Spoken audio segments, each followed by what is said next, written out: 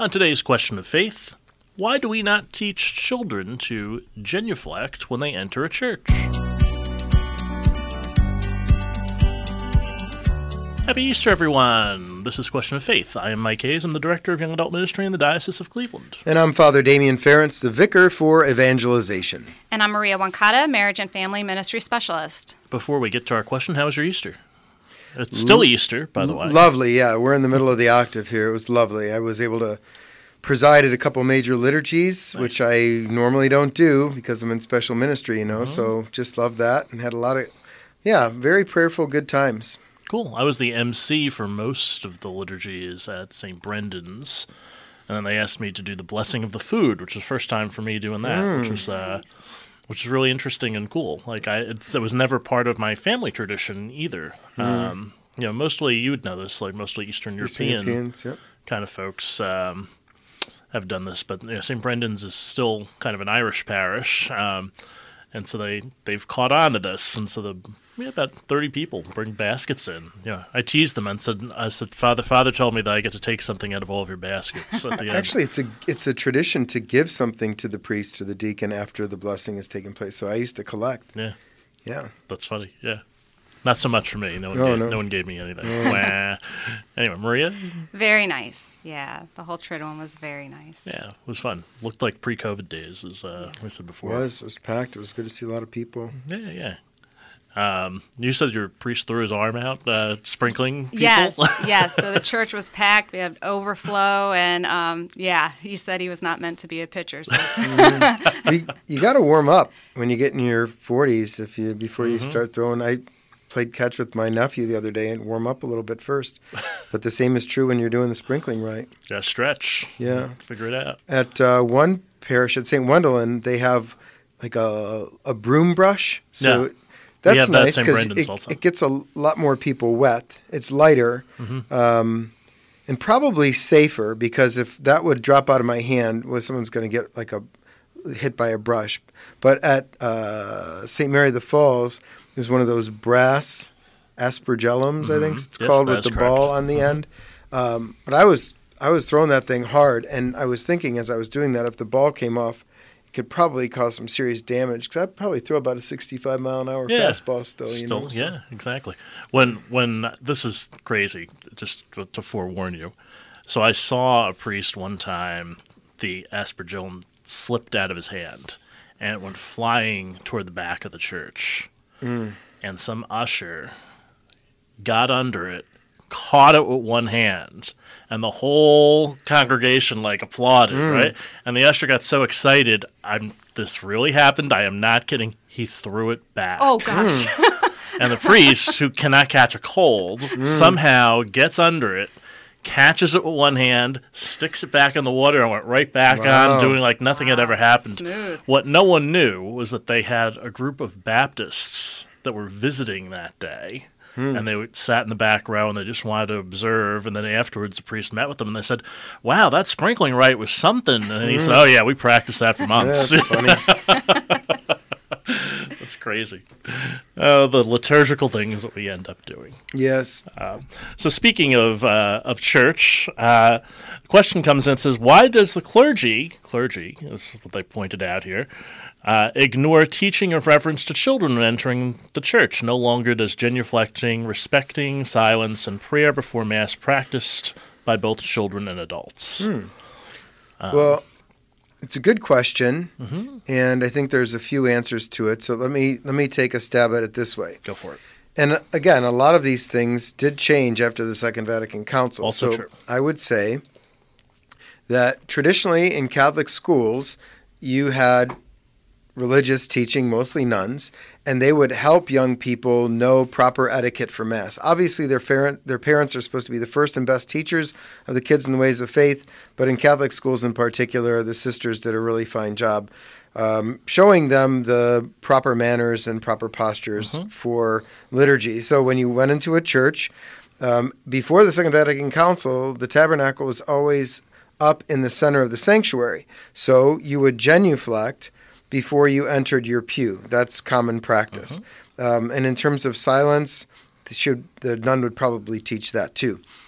after the Second Vatican Council, for some time, a practice began where the Blessed Sacrament was put in a Blessed Sacrament chapel or a side altar, and therefore, when you entered the church, if the tabernacle was not in the center of the sanctuary, you wouldn't genuflect toward the center of the sanctuary because the tabernacle wasn't there. So perhaps it was in another room or on the side of the church. So if you were going to genuflect, you'd go that way. Mm-hmm. But you would at least bow toward the altar, which was a sign of reverence.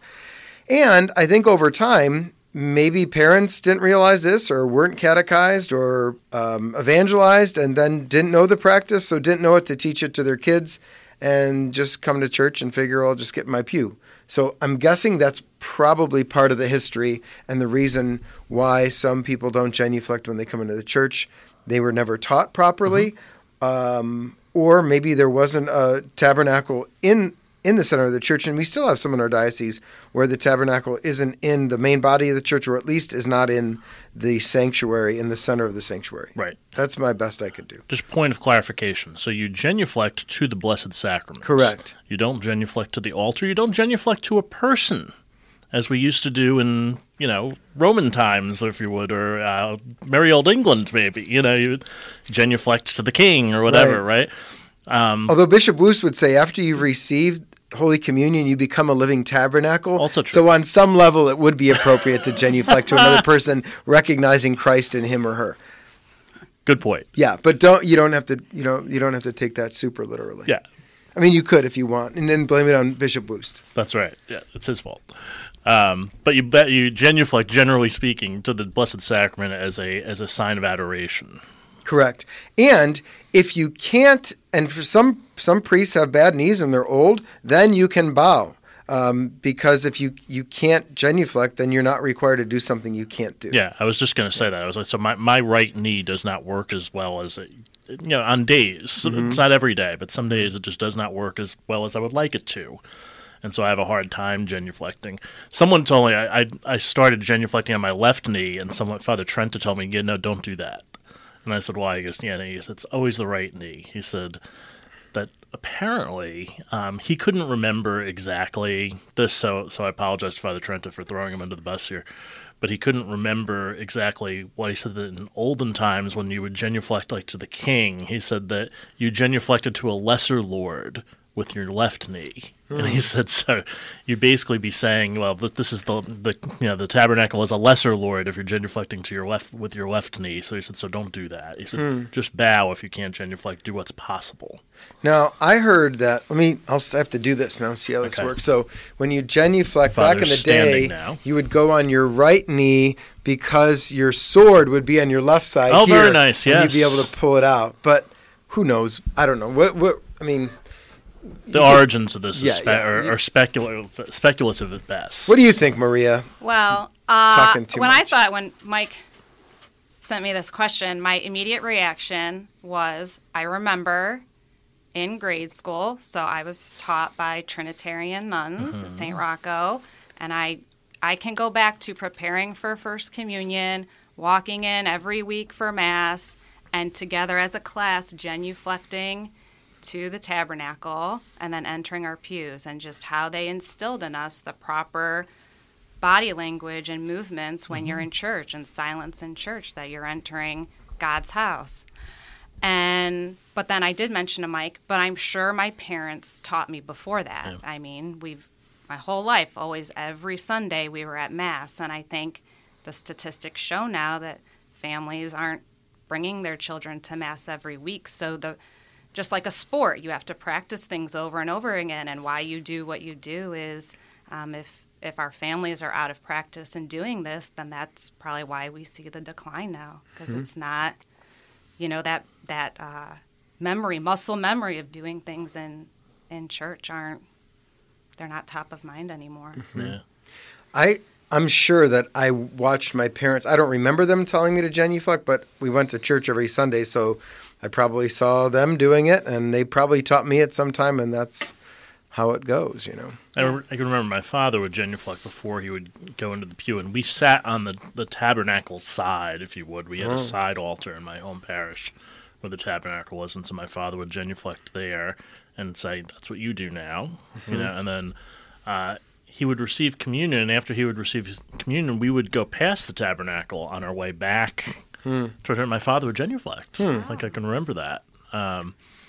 And like you, I had Franciscan nuns growing up. Well, at least in 7th and 8th grade I did. I went to CCD, as they called it back in the day, when I was a public school kid from kindergarten to 6th grade. It's the same nuns would teach us there. But they also taught us that. They also taught us to kneel down when we'd enter a pew and say a prayer. Yeah, that's pretty common too. And again, some churches don't have kneelers, so you wouldn't think to do that if you were raised in a church that didn't have kneelers. But yeah. Well, we have them on this floor, right on this floor. We have the Mater Ecclesiae Chapel, and there's kneelers in there. And that's what I do when I get in the pew. Usually, I sit down or kneel down for a little bit before I sit. Yeah. I remember with my kids, I've taught them that. Genuflecting before the pew, and you kneel down for a couple minutes, get ready for Mass. And my daughter goes, "What do you say?" I'm like, I'm just asking the Holy Spirit to come, give me calmness, and prepare my mind for the Mass, to hear and receive God's Word. So just something simple like that. One of the things I love about genuflecting and kneeling is that as Catholics, it does make us unique, and I don't genuflect or kneel to anyone else. Maybe I'm kneeling if I'm working on my car or something. But other than that, it's a posture that's reserved solely for God. Right. And I think it's an important one because it reminds, because we are bodies and souls, right, the human person, that what you do with your body matters because it speaks something visible about what's happening invisibly within you. Yeah. And the person who wrote the question also mentions, silence, when they come in. That's a mixed bag. You go into some churches and it's very silent. As people come in, it's almost like they wouldn't dare talk. Before you go into other places and it's like Grand Central Station. There's a lot of things going on, and I think I want to say two schools of thought, right? Like in some places, there's a lot of things going on in a parish. Like I was part of a big parish where there was always something going on all the time, and the pastor that I worked with in this particular parish. I thought he did something really ingenious, was that there was always something going on before Mass. Someone was registering people for a bake sale, or there was, whatever it was, right? There were all kinds of things going on. And so people were generally milling about. But then he would intentionally have us stop. He'd have a cantor get up in front of the church and call us to worship. Yeah. And we would take intentional time for silence. And sometimes we'd even sing a Taizé prayer to kind of center everybody. And then silence. Please stand for our opening hymn. After about 30 seconds or so. It was lovely. It was a nice way to kind of call people to that space. Yeah, at St. Joe's they're doing that. The music director, I think 1 or 2 minutes beforehand, he calls everyone to silence and calls everyone to center yourselves in a little prayer right before Mass. Yeah. At my first assignment down at St. Mary's in Hudson before the Life Teen Mass, well, first, a couple of things would happen. A lot of modern churches are built with gathering spaces. Right. So that would be the proper place to gather before or after Mass and to have community and chit-chat, donuts, coffee, and all that. And so there were 2 different spaces there. But even so, sometimes people got a little chatty in the church. However, before Mass started, I would go up, welcome people, welcome visitors, remind people to turn off their cell phones. If you're a gentleman, show it by not having a hat. Spit out your gum. Don't stick it under the pew. Here's your... And then maybe we'd review some music if there were new hymns. And then we'd take a few minutes of silence as I went back and vested up. And in the meantime, in the bulletin, there were a few prayers that you could just pray to prepare yourself for Mass. So that's nice. I think that's nice. So I do think a lot of it depends upon the architecture of your church, because many of the old churches, you had a very tiny vestibule and then you were in. But the bigger churches, I'm thinking of like St. Basil, I'm thinking of St. Ambrose, St. Albert the Great. There are bigger spaces before you actually enter into the body of the church that are designed specifically for gathering. Yeah. And even in churches that have those bigger spaces, the noise still kind of spills in, to the church sometimes. Unless you close the doors or something. Yeah, even that though. It's not like they're soundproofed, I mean, I think people still complain, those people, people want to try to clear the cobwebs out and they're kind of getting into that space before Mass. They'll complain saying, there's all these people talking in the back. Yeah. weddings are the worst. I found that, like people just talking. I remember my pastor, Monsignor Troy was his name. There was this wedding that we were doing, and people had shown up early, and they're all talking at the top of their lungs in the middle of the church. We did not have a gathering space in our parish. And he walks into the sacristy, and he just goes, "No respect." We're like Rodney Dangerfield. No respect. Like that. Yeah. Well, there's so much joy. It's hard to keep it contained before Well, wedding. it's so true. Yeah, exactly. And I said, "Oh, come on! It's the nicest day of their. It's supposed to be the happiest day of their life, Father. I guess it's not the happiest day of their life. It's the happiest day of the bride and groom's life." I was like, "Yeah, okay." Anyway, but yeah. So, why do you think this has sort of fallen out for some folks? I mean. Poor catechesis, I'd say, or not being reminded. I mean, I think on occasion, at least once a year, a pastor ought to write a column or give a homily about like proper etiquette at Mass, because we tend to forget like how to receive communion properly. I had a Mass yesterday where someone found a host that was cracked after communion on Sunday, so I consumed it. But that's on the responsibility of the Eucharistic minister. If someone doesn't receive communion right away, you're to stop and make sure that they do, or figure out what's going on and take that host back. If someone just walks away and cracks it and leaves it in their missal, it's a sacrilege, So I think once in a while, you don't want to say this stuff all the time, but you want to say it enough that people know and get a good refresher and reminder. These are the things you do when you go into church. This is what Catholics do, and there's there's different ways to do different things, and there's different churches, but reverence for the Eucharist is important, especially during this time of revival, I think. Yeah, and you want to say it joyfully, not snottily. Right. Wagging a finger. Yeah, it's like, hey, I want to help you prepare for Mass a little bit better. That's one way you could say it. Yeah, I think with, so I'm involved with PSR, and we've tried to move towards family catechesis. So we've gone through this year, like all the parts of the Mass, and kind of reminding parents, even as they hand on the faith to their kids, like why we do what we do. Why are there all these different parts in the Mass and what they mean? But on top of that is empowering parents, like you said, Father Damien, that they're the first teachers, and children are going to look up to what their parents do or not do and take after them. Like they're the biggest influence on their kids' lives. So, the family's church attendance, how they see their parents practicing their faith outside of the church walls, and just regular faith conversation at home too. So it's not just when we go to church, it's throughout their whole lives too. Yep. The National Study on Youth and Religion, what did they say? As the parents practice, so does the child. And that tends to last for a lifetime for the most part. Sometimes there's some variance in that as they get a little older, but generally speaking, if the parents practiced a certain way, the child will retain those practices. And I think it's never too young. Like, at appropriate ages, like you bring a young child to Mass, maybe once, they can sit on their own a little bit, like they don't have to have a snack throughout the whole Mass, like slowly draw their attention to different things throughout the Mass. And as they get older and they can read, like there's the Magnificat that they could take to Mass and follow along, like different things like that they can introduce at appropriate age levels. My mother taught me how to read at Mass. She picked up the missalette and she'd point to the words and she'd have me follow along with it. And she said, do you understand that? And I said, yeah. If there was a word I didn't know, I would say, Mom, what does that mean? Yeah. And she would tell me what it was. Prevenient grace means. That's right, yeah. Something like that. I'm trying to think of one, pray brethren maybe. What does brethren mean? Like things like that. But I thought that was an ingenious way to do that. It made me pay attention, right? It made me pay attention. It helped my reading comprehension. I was reading at a 10th grade level in the 5th grade. Wow. I mean, Mom did a nice job. And my sister is a teacher, so she was helpful also. But it let me know something special was going on. And I should pay attention to this. So it was good. It gave me a love of liturgy, I think. Yeah. What about you guys? I remember playing with Hot Wheels cars in the pew and then dropping them over the front banister because my parents were Eucharistic ministers, and then Father Mark Fedor, God rest him, he died recently, would give me a scowl as I picked them up.